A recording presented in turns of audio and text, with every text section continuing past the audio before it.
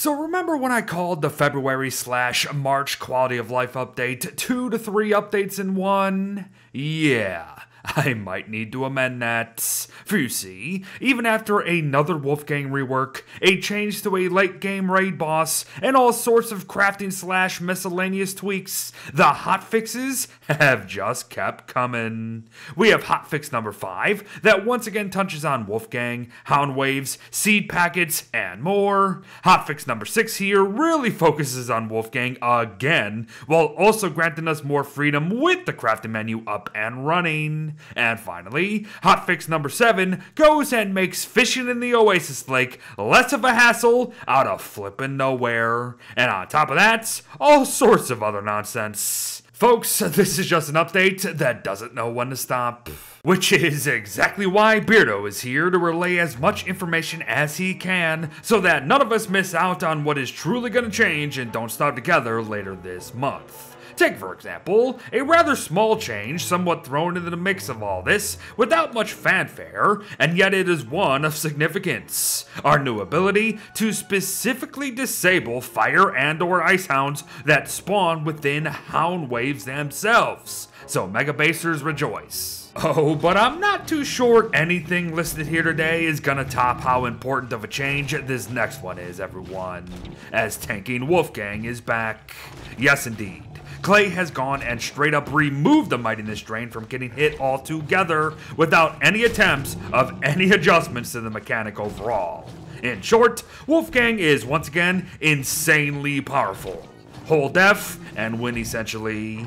And while all that is certainly up for debate, I'm just here as a messenger, so let us move on to some other Wolfgang changes, like how his mightiness will fall over time much faster than before. A very recent change has increased the passive mightiness drain to be roughly 2 times the original, which might not appear to be all that much at first, but as you can see, over time, it will be impactful. But some other notes. Wimpy Wolfgang is now the only form that will punch with dumbbells instead of swinging them overhead like any other weapon, making for far better DPS overall moving forward through said Wolfgang phases. And lastly, Wimpy Wolf will no longer take 25% more damage per hit and is back to taking normal damages from everything. Coupled with his first rework, the beta rework, and bloody everything in between, it's not bad.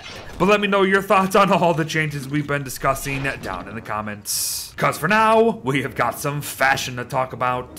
Folks, for whatever reason, fashion goggles now no longer need to be fished out of the Oasis Lake and can be made via a science machine immediately.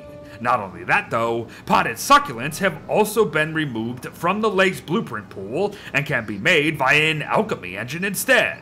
Now this one I get, as heck, I kinda campaigned for it in the last video for Pete's sake. And I do actually understand why both blueprints have been removed from the lake, as it makes fishing out the Desert Goggles blueprint now a little easier. But I can't shake the feeling that we're somewhat inching close to the discussion of why the lake here exists in the first place, especially if Desert Goggles ever do get the same treatment. And who knows, perhaps they honestly should, and the lake should be reworked somehow. But do not forget that Desert Goggles also now provide a pretty decent summer insulation factor, so that's nice. Moving on though to yet another tweak to the seed packet that has essentially made the backpack in ice boxes equal when storing seeds. In short, seeds now last twice as long compared to the other hotfixes' 25% bonus spoilage time.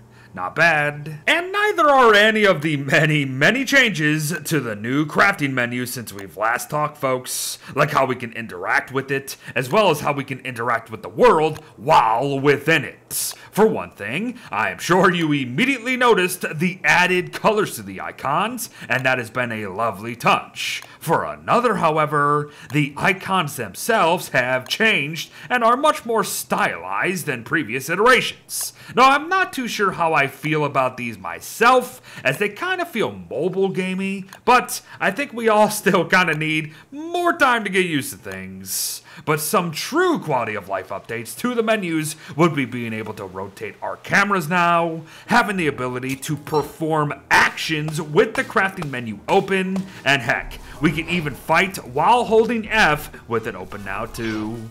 All great changes, and independent zoom and menu scrolling is also welcomed, as I was literally just complaining about it just yesterday. And while I did just call myself a mere messenger, I still would like to bring one thing up.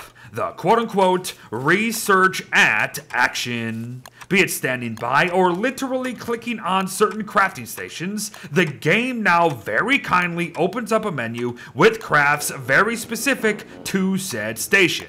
And that's a no-brainer, am I right? But my question is, why don't any of the others do the same thing? Now I get why science and alchemy machines don't do that to an extent, as they kind of list way too many crafts, but why not let shadow manipulators open up the entire magic tab? Why doesn't the terraformer tamper open the turfs tab? And so on and so forth. And the only reason I am bringing any of this up is because the most recent hotfix made it to where some of these stations do this exact thing. So all I'm saying is, we're getting there. We're so close. We just need some patience. And before we go, I would like to mention many other changes outlined in these posts that are doing exactly that, adding up to actually get us there, if you know what I mean. Hotfix number 5 adjusted initial hound wave spawns to come later than usual, improved the crafting menu search bar, which is super helpful actually, and provided a ton of help to controller users when it comes to navigating said crafting menus. Hotfix number 6 did even more to help controller users, and by my account, things are really starting to look great there now. But the update also fixed all sorts of bugs to varying degrees, as maybe some of them could have been labeled as features, i.e. exiting the game to mess with mob waves and or a toadstool cheese method involving some farm plots, and that one stings a little bit, as I was just about to use it. But finally, hotfix number 7 fixed even more bugs in an effort to refine one of the biggest updates this game has ever seen, and that is noteworthy in and of itself. Seriously, this was thought to be a mere crafting UI change update that was gonna throw in a cheeky little ancient guardian tweak,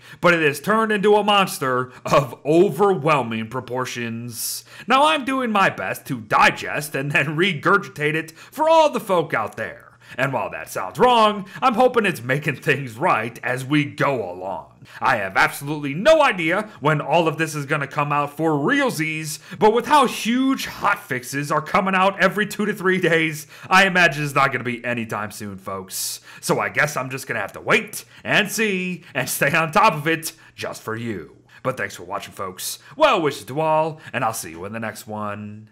Bye-bye.